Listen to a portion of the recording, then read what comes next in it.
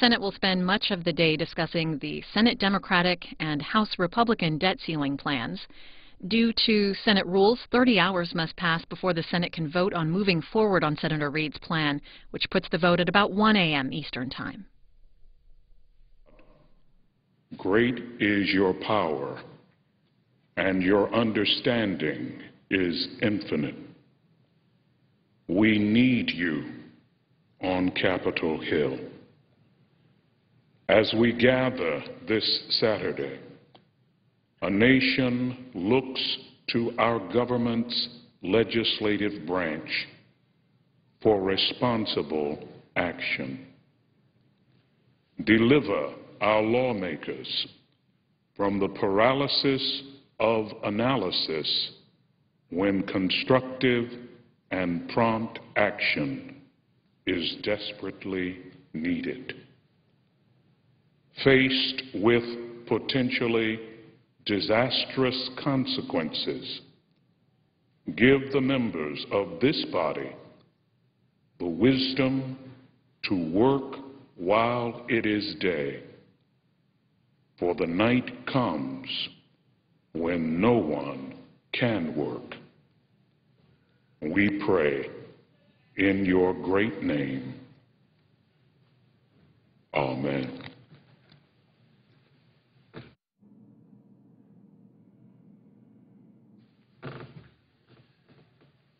Please join me in reciting the Pledge of Allegiance.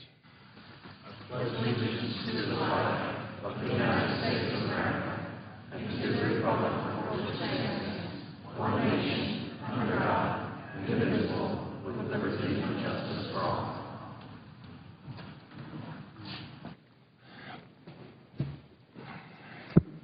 The clerk will read a communication to the Senate. Washington, D.C., July 30th, 2011. To the Senate, under the provisions of Rule 1, Paragraph 3 of the Standing Rules of the Senate, I hereby appoint the Honorable Patrick J. Leahy, a senator from the state of Vermont, to perform the duties of the chair. Signed, Daniel K. Inouye, President pro tempore. Leader. President. Majority Leader. Just as a side note, I'm happy to see the second-ranking member of the United States Senate presiding. People of Vermont have been so fortunate to have you and your wisdom and your... I expect you haven't done that in 30 years. Well, I thought it would be nice to comment on the fact that that's reserved for more junior members. It's nice that my friend from Vermont would be here. Following any leader remarks, the Senate will resume consideration of the motion to concur in the House message to accompany S-626, the legislative vehicle for the debt limit increase. The time from 1:30 to 8 p.m. will be equally divided and controlled between the two leaders or their designees.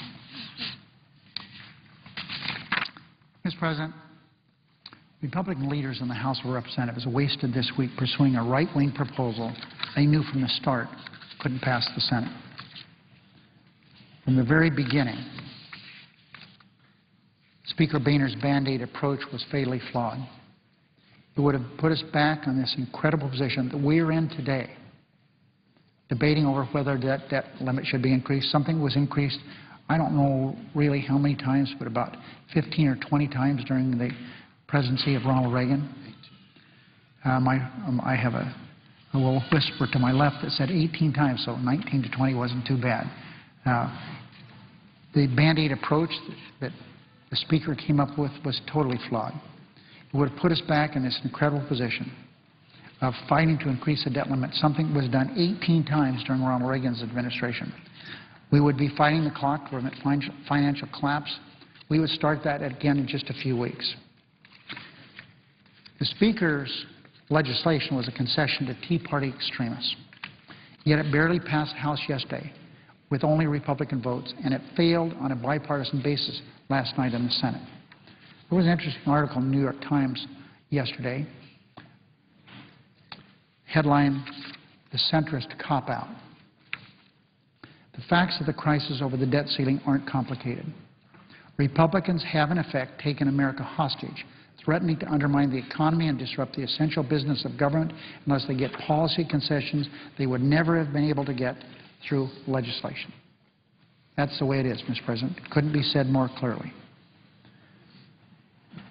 But knowing all along that this radical legislation, which was neither balanced nor bipartisan, would not and could not pass in our chamber, Democrats have been working on a true compromise in the Senate. We've solicited ideas from our Republican friends and colleagues. Let it never be said that Democrats in the Senate were afraid to compromise. We welcome compromise. As recently as yesterday, I asked my friend, the Senate Minority Leader, to help make this Senate compromise more palatable. But we have heard very little from the Republicans. I'm satisfied that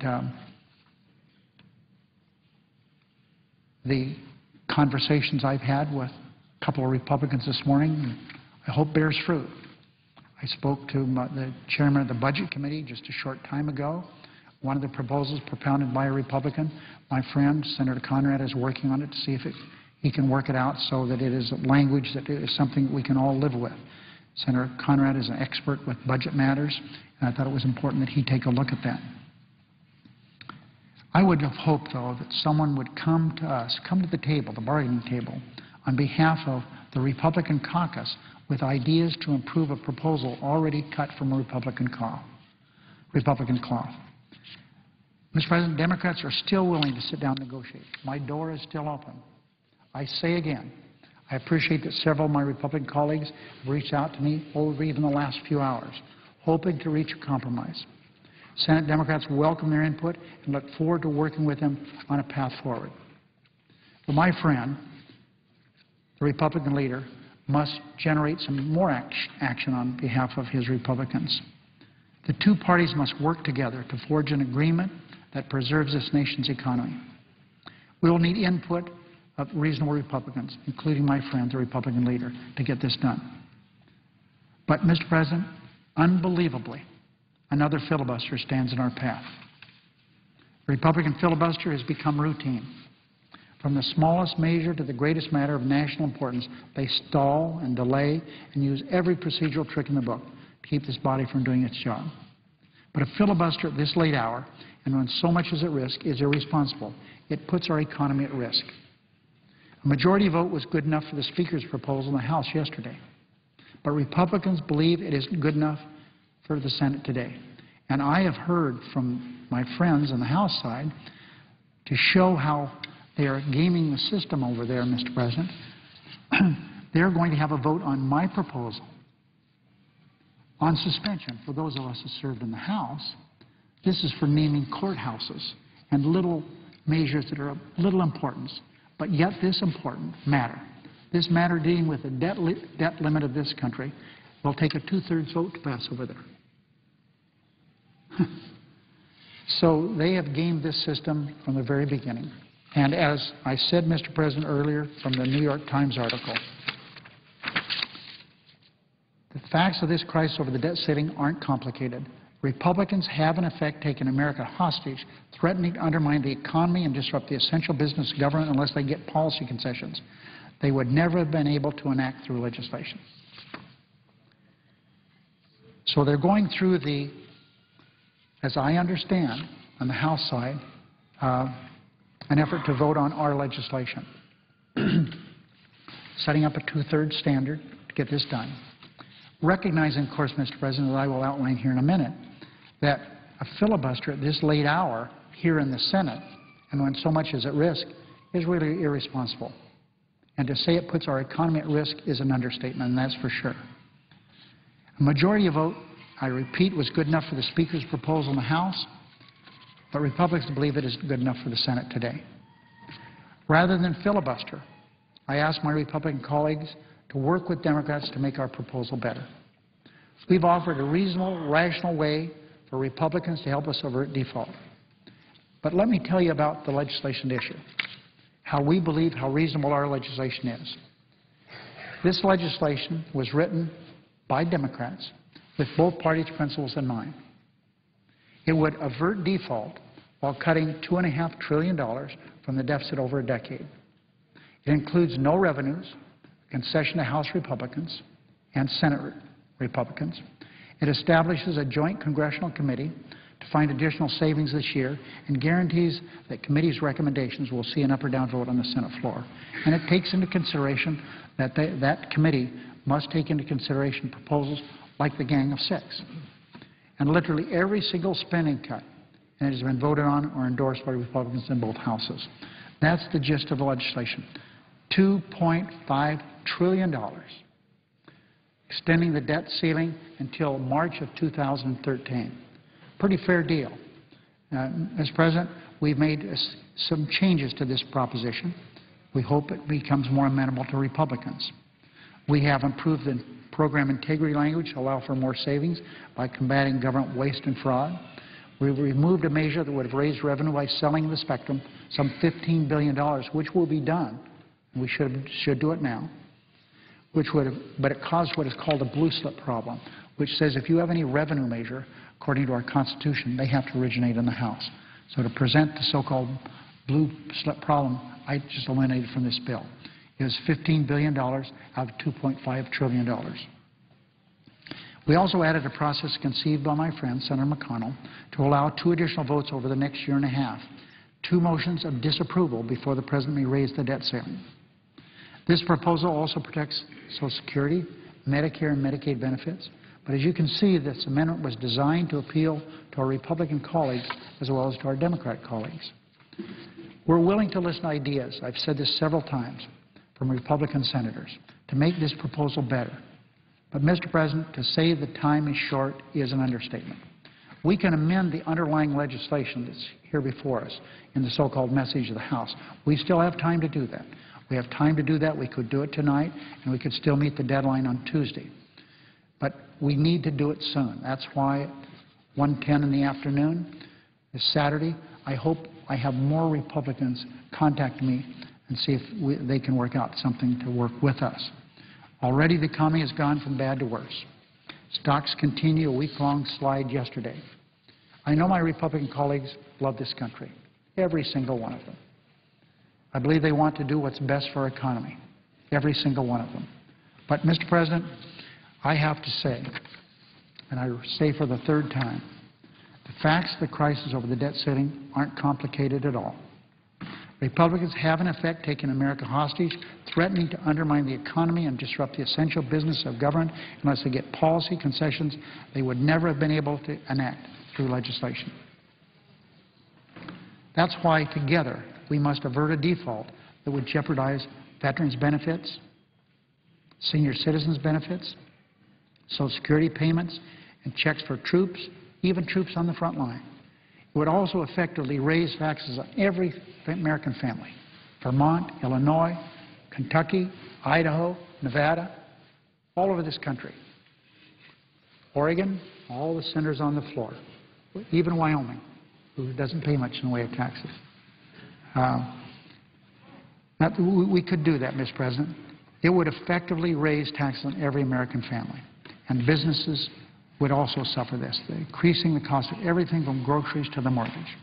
And so I urge my Republican friends to join me to move forward with the only compromise plan that's left.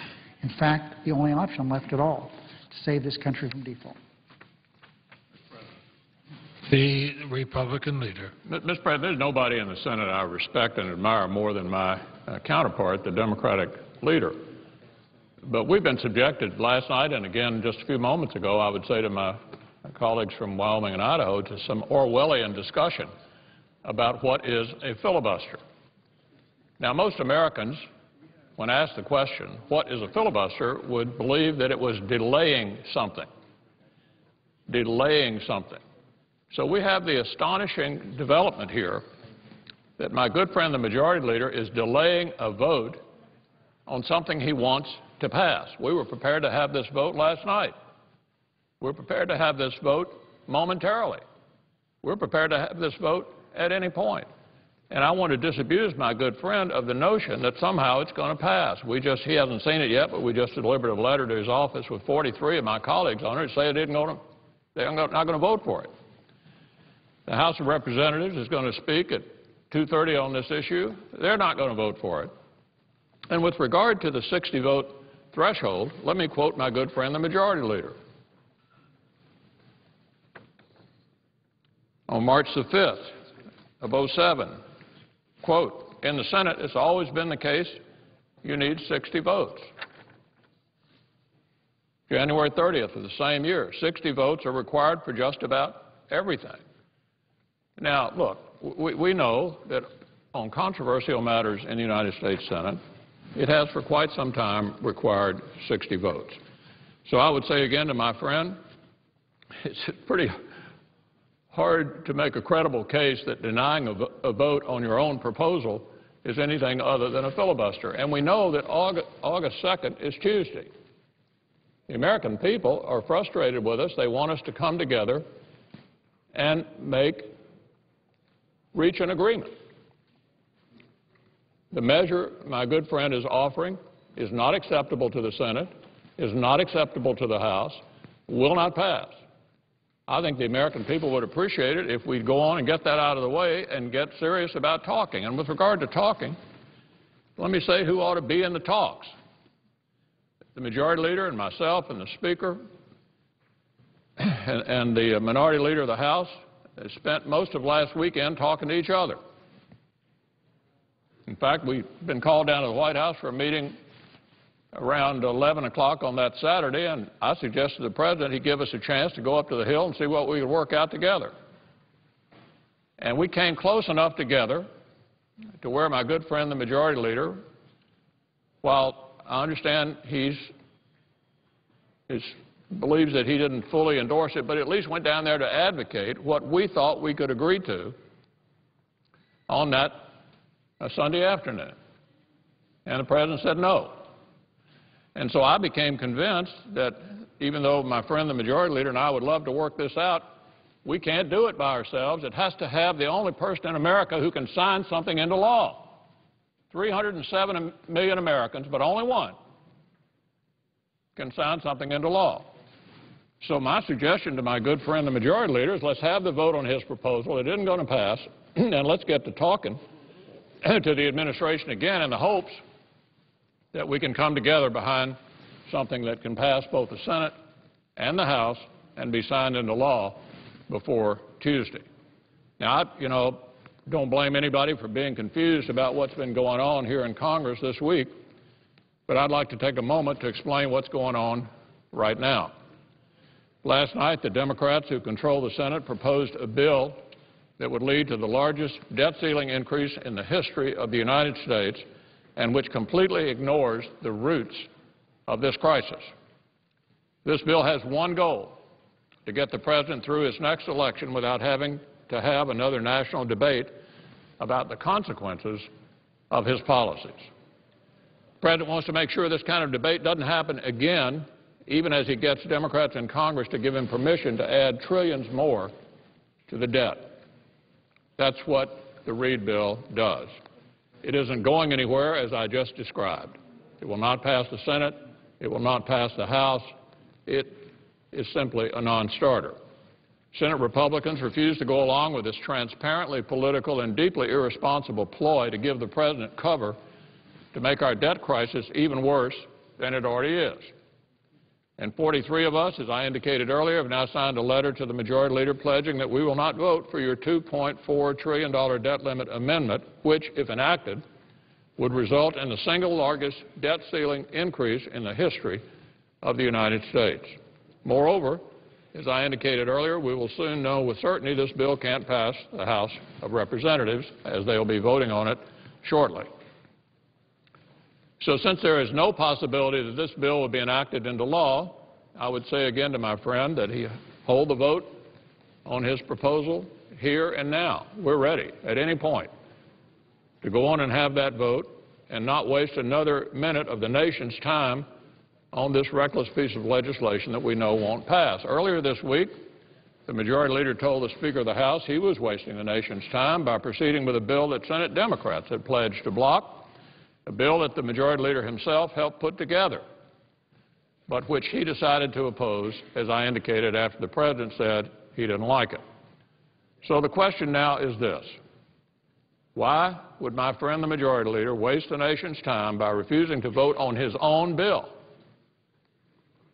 On his own bill, which we also know will fail. Why wouldn't he take his own advice and get it over with? Well, the answer seems to be obvious. The Democrats are running out the clock. They want to delay the hard work of negotiation until the August 2nd deadline they've been warning us about all summer.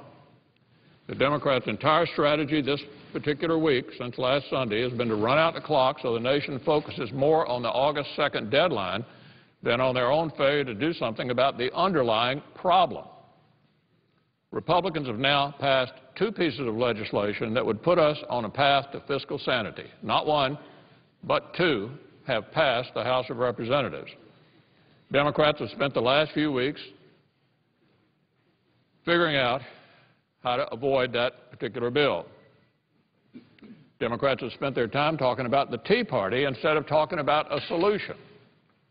They've done absolutely nothing but stand in the way of a meaningful solution to this crisis and criticize Republicans for having the audacity to suggest that we might try to balance the books. So now we're reduced to this. They won't even allow a vote on their own bill.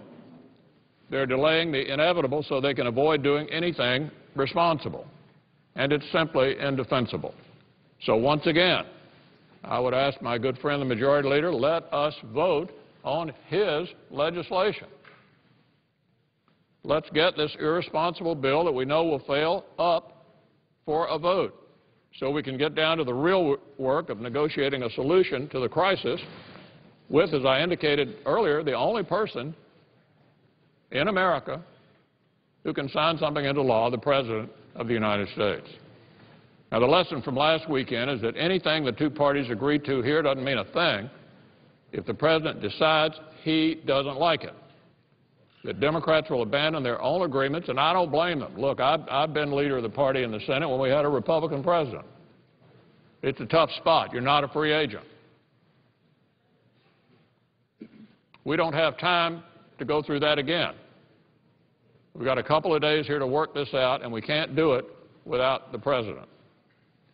Republicans have proposed solution after solution to this crisis. It's time for our friends on the other side, including the President of the United States, to figure out how we're going to come together and solve this problem. I yield the floor. Mr. President. The Majority Leader. I believe that my distinguished Republican friend must be a little bit confused because he's usually totally logical. But here he tells the American people this morning, he was called the White House last week and said, Mr. President, let us do the deal. And now he's telling the President that he wants the President to do the deal. Somewhat illogical. And I want to make sure that everyone here in the Senate understands clearly. There were negotiations that took place last Sunday and then a meeting that took place between Leader Pelosi, me, the Speaker, and Senator McConnell. And we tried very hard to work something out. But everyone should understand, when we left that meeting, we did not have anything worked out. We had nothing worked out. It was still, they were focusing on a 6-month extension, trying to come up with a trigger for the Joint Committee, which we have never been able to accomplish. So it's okay that they keep talking about an agreement that the President overruled. But you can't overrule an agreement that you don't have. Would my friend just yield on that point? Be happy to yield. Okay, if that's the case, then it proves my point. We cannot reach an agreement without the President. We tried that, and I'll concede the point. My friend says he didn't actually agree to that. I'll take his word for it.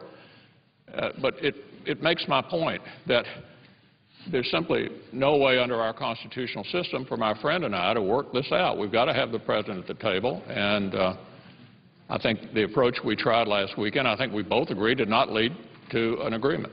Mr. President, the President of the United States, in the presence of Senator McConnell, Senator Durbin, Senator Kyle, and the House leaders, said to all of us, no president in history has spent as much time as I have on a combined basis meeting with leaders trying to come up with some effort on this budget problem that we're having today.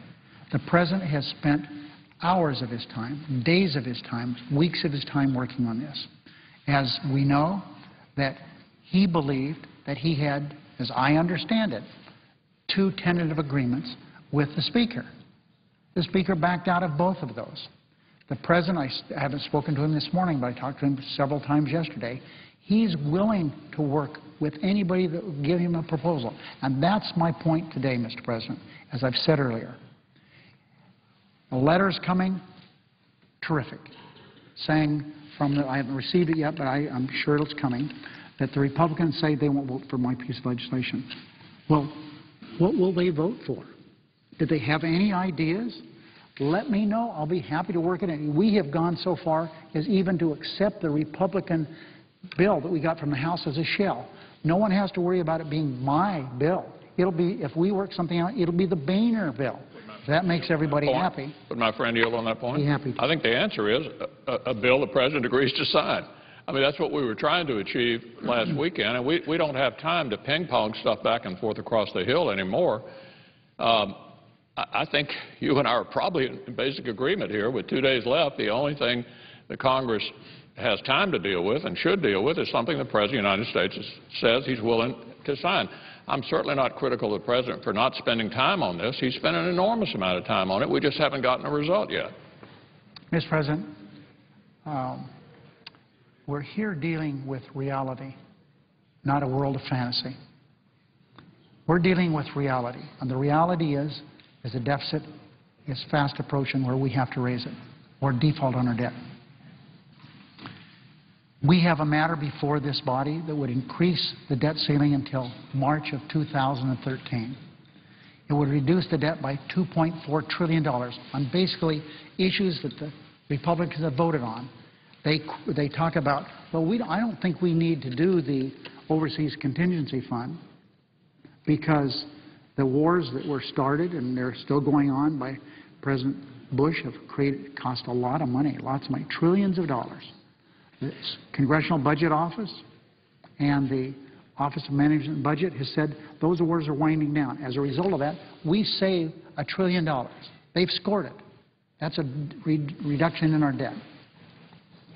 I also think, Mr. President, that if the Republicans have some way they want to approve my legislation, please let somebody know. If they don't want to call me, call the President of the United States. But we have to work forward. Mine is the only proposal we have. If mine passes, and we're going to continue to push this because it should pass because it's the only thing we have left. Now, my friend says, let us vote. We say the same thing. Let us vote. We want to have a vote. But why in the world is something as important as this? Why can't we have just an up or down vote like they had in the House? And to further underline my point, my friend, the Assistant Democratic Leader, the whip, served in the House longer than I did. And they are taking up over there today, as I understand it, on what we call a consent calendar, which are they're issues that are of minor importance, no controversy whatsoever. They're taking up extending the debt ceiling on that calendar. I think that's unheard of. So we're willing to vote. We're willing to vote right now, 60 vote. 60 votes we're not willing to take because this is a filibuster. This should not be filibustered. And so, Mr. President, we are not going to agree to the 6-month proposal because, as I indicated in my prepared remarks, that would mean that we would be back in this mess in a matter of weeks. We want to be fully engaged. I repeat to the people that are supposedly sending me this letter, what do you want? What do I say to my caucus because my Republican colleagues haven't come up with any alternative? It would be easy to do. We can amend my legislation. In the meantime, that won't happen. We're going to proceed forward and do the very best we can to overcome this filibuster. Mr. President. The Republican leader. Yeah, I'll just wrap up my comments by pointing out again comments from my good friend, the Majority Leader, about the nature of the Senate. He said in the Senate it's always been the case you need 60 votes. It's always been the case you need 60 votes. We all know that. It's widely known in the country now as well. And most people believe a filibuster means you're trying to delay something. And I want to make clear to the American people, Senate Republicans are ready to vote on the Reid, cloture on the Reid proposal in 30 minutes, in an hour. As soon as we can get our colleagues over to the floor, we're ready to vote. But requiring 60 votes, particularly on a matter of this enormous importance, is not at all unusual. It's the way the Senate operates. So, Mr. President, excuse me, I'll not belabor it any further. We'd be happy to vote at any time the Majority Leader thinks it would be appropriate to vote on his proposal. I yield the floor. Mr. President, a filibuster is known all over America as a way to stall, to prevent votes. That's all this is about. If my Republican colleagues are so anxious to vote, let us have a vote. We would move this matter down the field very quickly. And finally, I would say, the matter that is now known as the Reid Amendment, is that the President's first choice? No. He wanted to do what he called the grand deal, and he thought he had that worked out with the Speaker. But the President knows what I have put forward is good for the country. It extends the debt ceiling, it reduces the debt. So I say to my friend, the Republican leader, the President will sign my legislation. My friend says that he wants something the President would sign. He will sign this. He'll sign it. We could pass it tonight, get it through the House, he would sign it tomorrow. So, Mr. President, I would hope the world understands, our country understands, because all senators understand, there is another filibuster being conducted on an effort to prevent our moving forward to handle the debt situation we have in our country. Under the previous order, leadership time is reserved. Under the previous order, the Senate will resume consideration of the motion to refer the House message to Company S627, which the clerk will report. Motion to concur in the House Amendment to S627, an act to establish the Commission on Freedom of Information Act processing delays, with an amendment. And under the previous order, the time from 1:30 until 7:30 shall be equally divided and controlled between the two leaders or their designees in alternating 30-minute blocks, with the majority controlling the first block of time. The Senator from Illinois. Mr. President, those who are following this debate, and I think many across America are, should understand what just happened. There was a discussion about the filibuster. The filibuster is a Senate rule that does two things. It says that you can't move an item to a vote, and you have to wait a period of time to have what's called a cloture vote. And in order to pass a cloture vote, you need 60 votes, not a majority. So I'd just correct, if I can, the record. A filibuster does more than delay the vote. It establishes a higher vote requirement, 60 votes, not a majority. Yesterday, the Speaker of the House brought before his body of 435 members the proposal to end this deadlock. He received 218 votes, one more than half of the membership. He had a majority vote, not one more, but a majority vote. We are asking for the same opportunity. Let us bring our proposal forward for a majority vote. The Republicans have refused. They have put us in a filibuster. They have said, no, we will require 60 votes and we will delay the vote until possibly 1 a.m. Sunday morning. That's where we are. Let me say a word about the underlying issue. This morning, Mr. President, like many members of the Senate, I wanted to get away from this place and spend a few minutes reflecting on something other than the give and take of the political debate. I got up early and walked over to Eastern Market, bought a cup of coffee, and sat on the bench for about 3 hours, just watching people walk by to try to clear my mind. And while sitting there, I got an email from a buddy of mine from high school. Now, that goes back a few years. His name's Ed Renolette, and he lives in Florida. And I'd like to read into the record what my buddy from high school wrote to me this morning. He said, I sent this email to our Republican senator in Florida, too. I've rode out the storms of many high seas in the last 20 or so years. This one has me worried.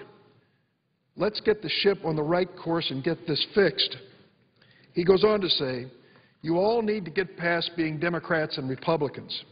Many mistakes have been made over the past years. Compromise and get this squared away.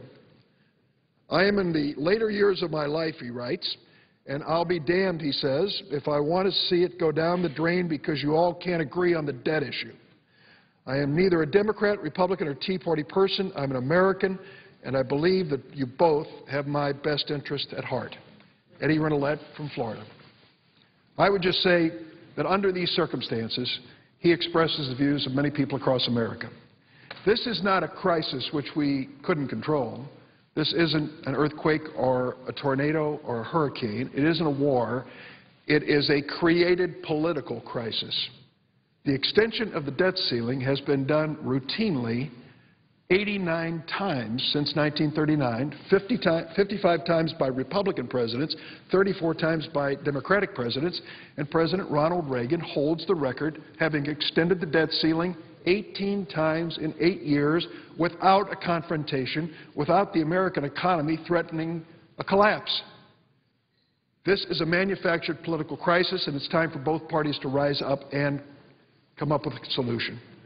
What the Majority Leader has put on the table, half of it was a proposal by Senator McConnell, the Republican leader. Some people didn't like it, but Majority Leader Reid said it'll be bipartisan. I'm putting McConnell's proposal on the table.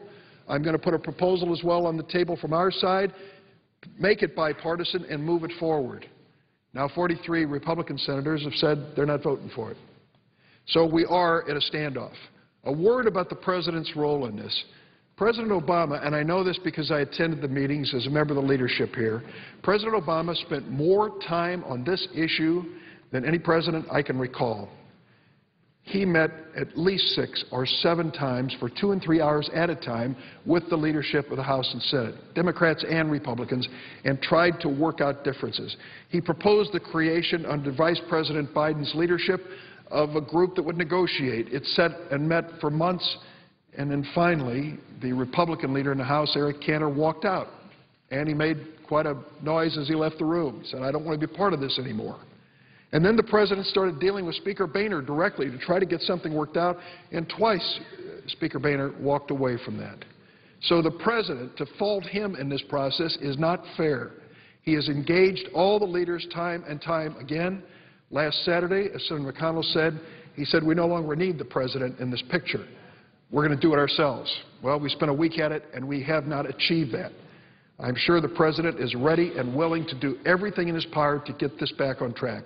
Mr. President, what is at stake in this debate is the fate of the American economy at a point when we are recovering from a recession with millions of Americans out of work. Those who are showing great bravado and great political speeches here are calling bluffs with other people's chips.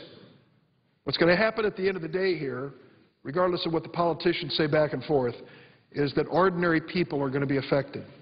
Their lives, their businesses, their savings are going to be affected by what we decide to do in the next few days. I think what we need to do is clear, and Senator Reid's proposal addresses it. Number one, reduce spending. Let's get this deficit under control. Senator Reid's proposal does just that. $2.4 trillion in spending reductions, all of which have been voted for by Republicans already. So there's no controversy there. It's bipartisan. Secondly, we cannot lurch into another round of this debate every few months. The President is right, and this bill reflects it, that we need to move this debate until after next year so that our economy is strong again, and the next debt ceiling vote will be in 2013. Let's not face this again and again. America doesn't want to see this movie over and over.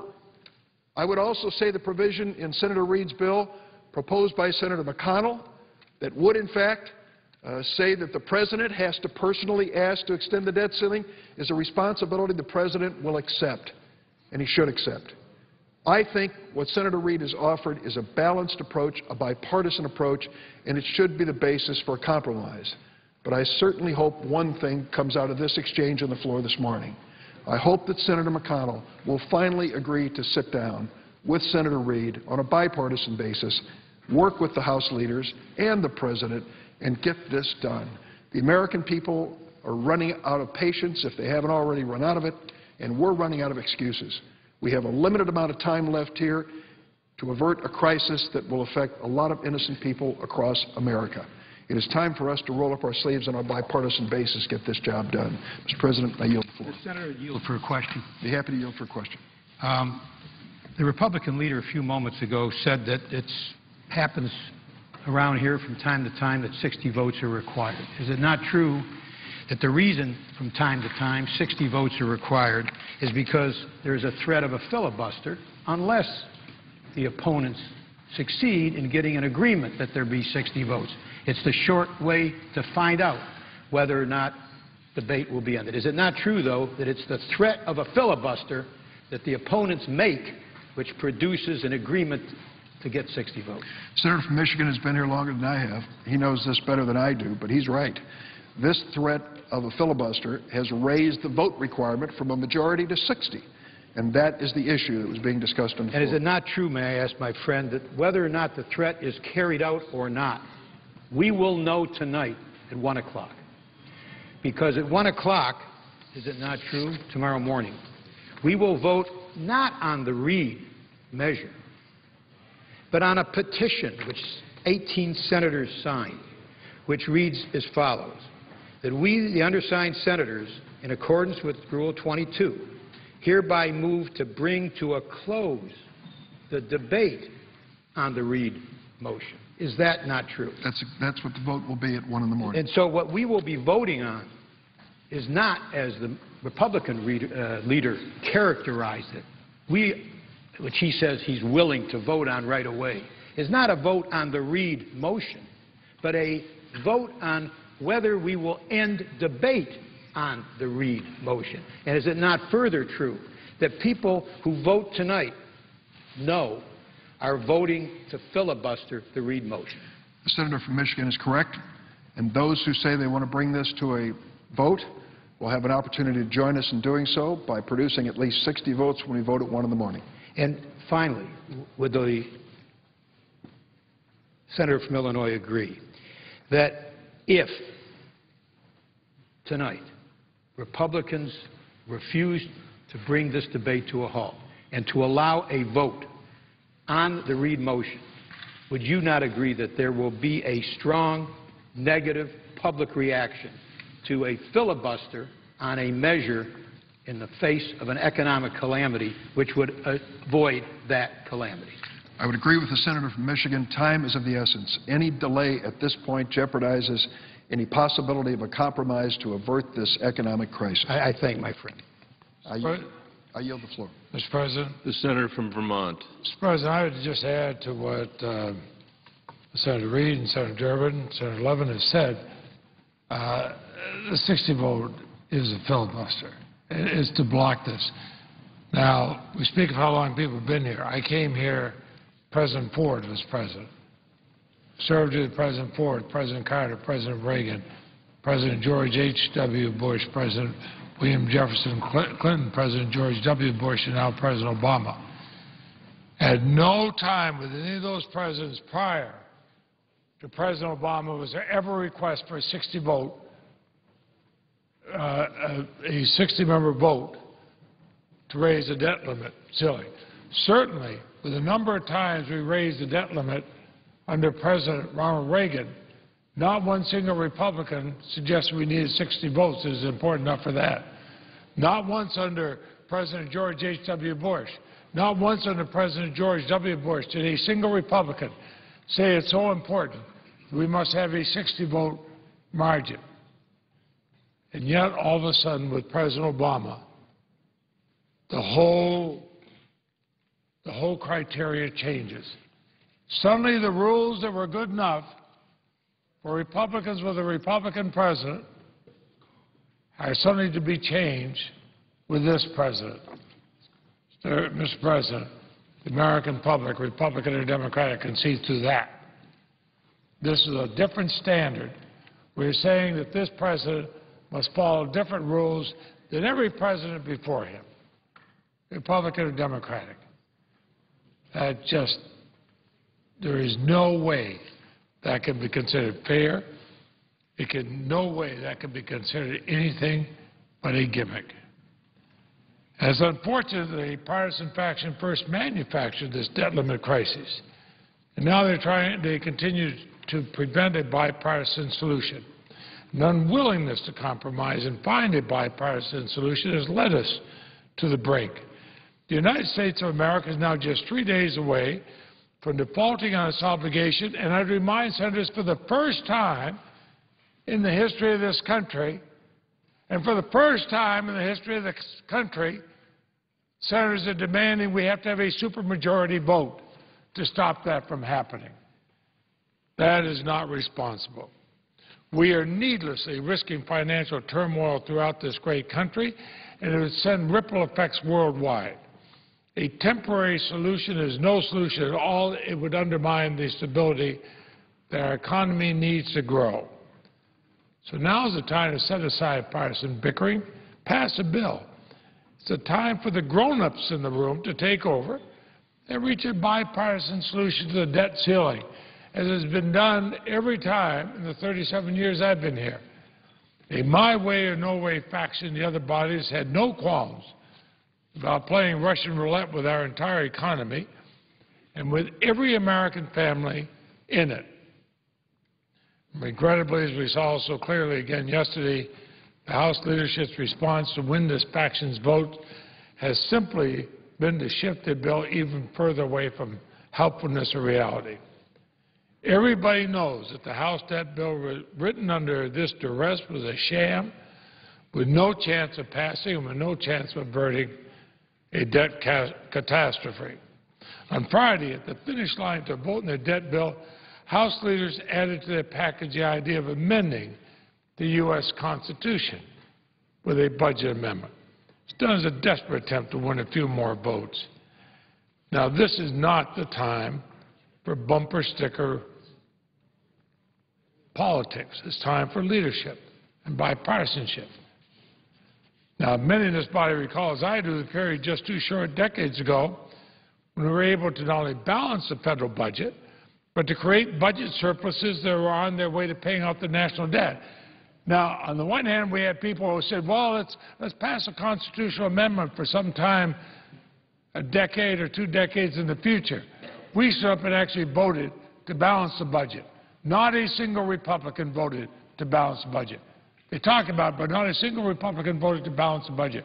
We had to actually have the Vice President Gore vote in this body because it was a tie vote. But it balanced the budget. It created enormous surpluses. It started paying down the national debt. Over 20 million new jobs were created. And President Clinton was able to give a huge surplus to President George W. Bush.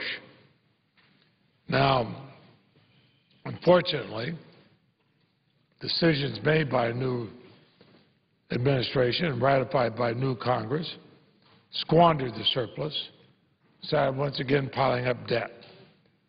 So this good and great nation does not need the straitjacket of a one-size-fits-all change to our Constitution to do what needs to be done.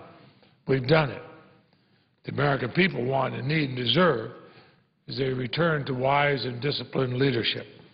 We need the return of willingness by those of us chosen to serve within the halls of government to cooperate, forge bipartisan solutions. At this point, Majority Leader Reid's debt reduction package of $2.2 trillion in spending cuts is Congress's best chance to avoid default and prevent a disastrous credit rating downgrade. Unlike the House plan, the Reid solution is an invitation to consensus. The Senate solution incorporates spending reductions reached in bipartisan negotiations, yields greater overall budget savings sooner than the House proposal. But it also saved the country the ordeal of going through this torment, again, just a few months from now. And we've just seen what this debate, as we take longer and longer to do what we need to do, we watch the stock market just crash this week alone. As this calamity has unfolded in slow motion, it's been smothering the chance for action in nearly all other national priorities, from jobs to national security to air traffic control. The congressional deadlock has prevented passage of a routine renewal of the Federal Aviation Administration's charter to operate. Today, the Senate could be considering the American Defense Act. That's a bipartisan, bicameral bill ready to move across the finish line, creates hundreds of thousands of jobs, that unleashes American innovation does not add a penny to the deficit. Instead of acting on constructive, necessary priorities, we're stuck playing a dangerous game with our economy. The deadline for default will not change. I commend Leader Reid for his willingness and desire to work in the spirit of compromise with the Republican leader and others to find a bipartisan solution to halt this perilous march to the edge of the financial cliff. The American people want this solved. All American people do. Now, with a fair solution through the give and take of our representative government, not by some extra special vote, but just vote it up or vote it down. And I'm confident if we work together, Congress will avert this looming man-made economic calamity. It's late, but it's not yet too late for Republicans and Democrats to come together for the sake of our country in fashioning a bipartisan solution to raise the debt limit and reduce our long-term debt and give our economy the long-term foundation to prosper. I've had the privilege to represent Vermont in the United States Senate for 37 years. I've been blessed enough to witness many times when the Senate has shown its remarkable ability to rise up to reflect the conscience of the nation.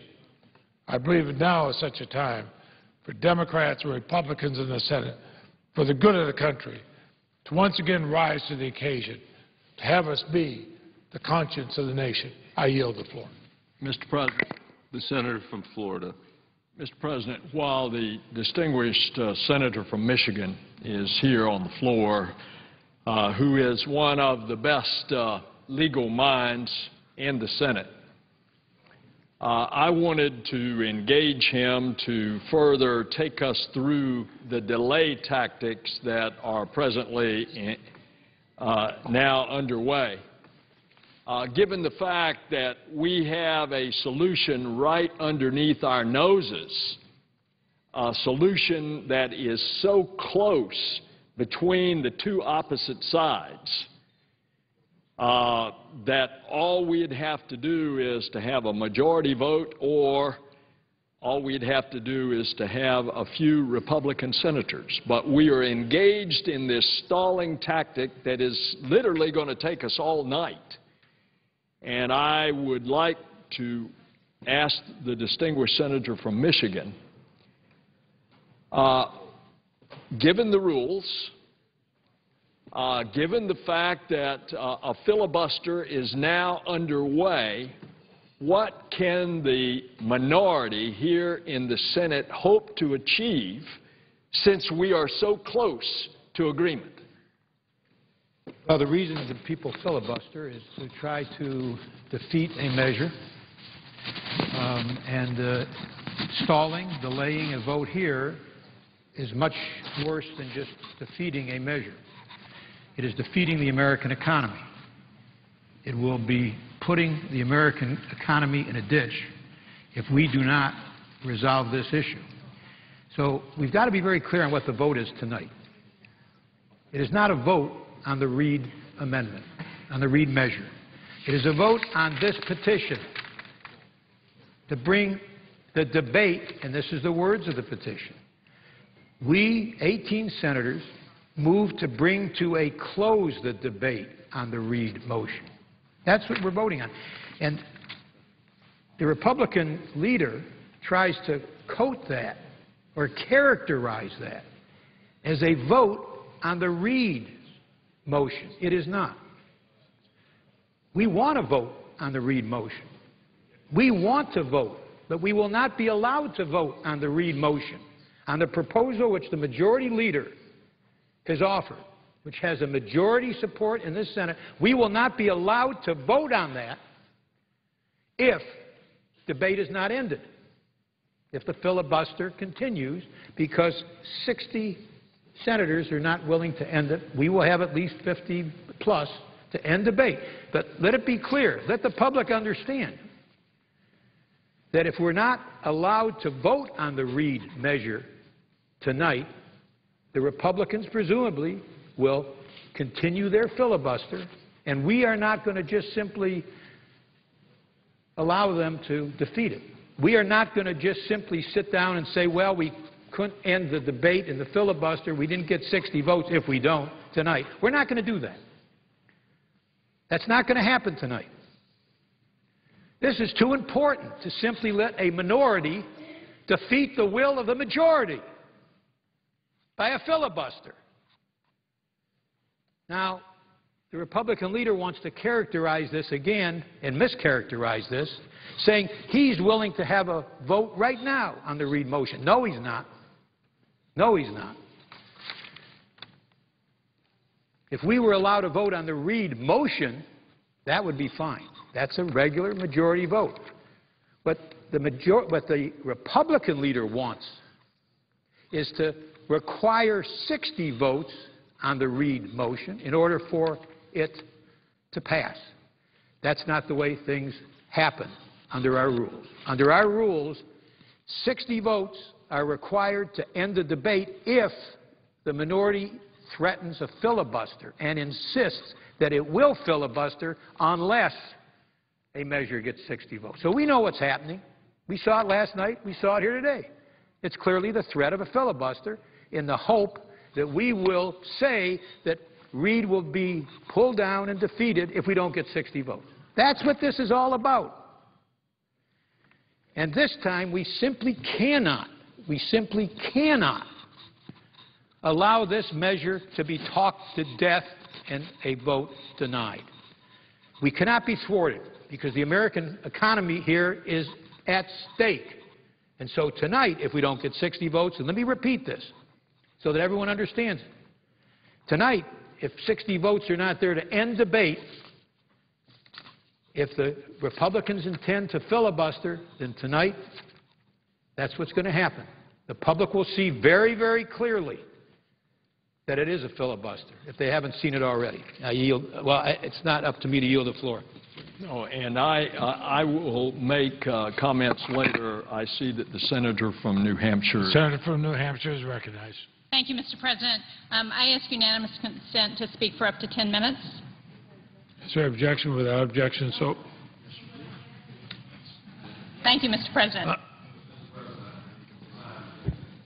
Allocated 30 minutes each, but I have no objection to the gentlelady having 5 additional minutes as long as 5 additional minutes are added to the Republican side. Without objections, you'll have the senator from New Hampshire will have 10 minutes, and the Republican side will have an extra 5 minutes.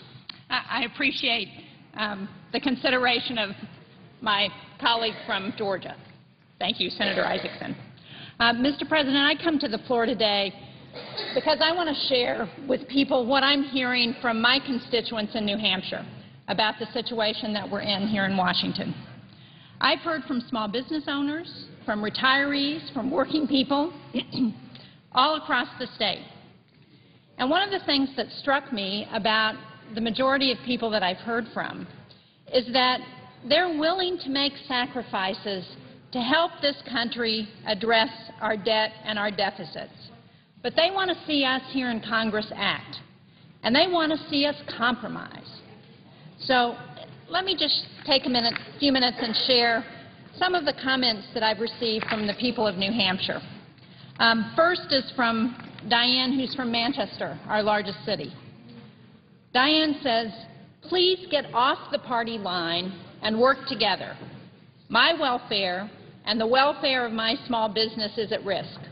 I only employ 5 people, but it's 5 people that don't need to collect unemployment or take another job. Don't take away what's left of my retirement by crashing the market. Work as a we, not as an I, and get it done. This is not the first time the debt cap needs to be raised, and it won't be the last. Please do what will have to be done anyway, so we can continue to bring this country back. I don't want to lose my business, she says. Who's going to win the next election is not what any of you should be thinking about. I believe if you don't act, all of you will lose. That was Diane from Manchester. Now, David from Meredith says, at the age of 25, I'm already the owner of a small software company in the Lakes region. We currently have 5 employees with plans to grow. we're expecting our profits for next year to exceed $1 million. As an employer, small business owner, and at my age, I feel as though I will be affected by budget decisions we make during the next week and into the future. I want to make sure that America stays as one of the best nations in the world. And he goes on to say, I have never written a letter to any member of Congress before tonight. And then we have Janine from Auburn, who says, settle the budget now. The dysfunction in Congress is embarrassing the country. As a small business owner, I can't afford the uncertainty of a political fiasco. If interest rates rise, I can't keep my business afloat. I would rather pay increased taxes. And Eric from Hollis says, as a small business owner, I'm unable to plan and hire employees due to the uncertainty the current standstill in Washington has created. Please get the USA back to work and making progress and stop the bickering. And then Brenda from Enfield says, my 77-year-old husband retired last year. I'm planning on retiring at the end of this year, collecting Social Security at full retirement age of 65. We've been good citizens, running our own small business for 40-plus years, and we've been diligent in taking responsibility for our own retirement savings. As you know, over the past 2 years, due to economic pressures, we faced substantial reductions of our retirement portfolio and again now face irreparable damage just as we retire. My husband and I urge you to do whatever it takes to build a cooperative bridge in Congress to protect the economy from further trauma. Cynthia from Exeter says, I'm receiving Social Security due to a disability, but I would gladly give up $5 a month. This is Cynthia, who's on Social Security. If everyone shared in the idea of balancing our nation's budget issues and deficit, I would like to see revenue raised. At the same time, I would be willing to sacrifice some of my Social Security.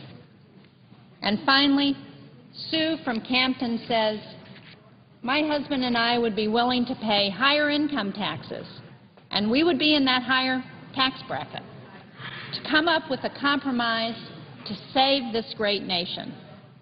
I hope that when you read this message, you'll understand that there's a majority of Americans who are willing to sacrifice for our country. Please find compromise. Our great state of New Hampshire and our country depends on it. Well, I want to tell Diane and David and Sue and all the others who have called and emailed and written to me that I agree with them. We must act, and we must compromise. And that's what I'm trying to do. That's why I've supported a comprehensive approach to dealing with this country's debt and deficits. It's an approach that's been bipartisan, offered by the so-called Gang of Six. It addresses all aspects of our budget: domestic, discretionary spending, defense spending, mandatory programs, and revenues. But I understand that we're not going to be able to get that done between now and Tuesday. So that's why I'm willing to support an approach that only makes cuts to the budget, because I know that we have to compromise. But compromise means that everyone, all sides, the House and the Senate, Republicans and Democrats, all sides have to give something up. I believe we have good people in the Senate on both sides of the aisle, the majority of whom want to see a resolution to this impasse. Well, the time is now for all of us to compromise and to do what's in the best interests of this country. Thank you, Mr. President. I yield the floor.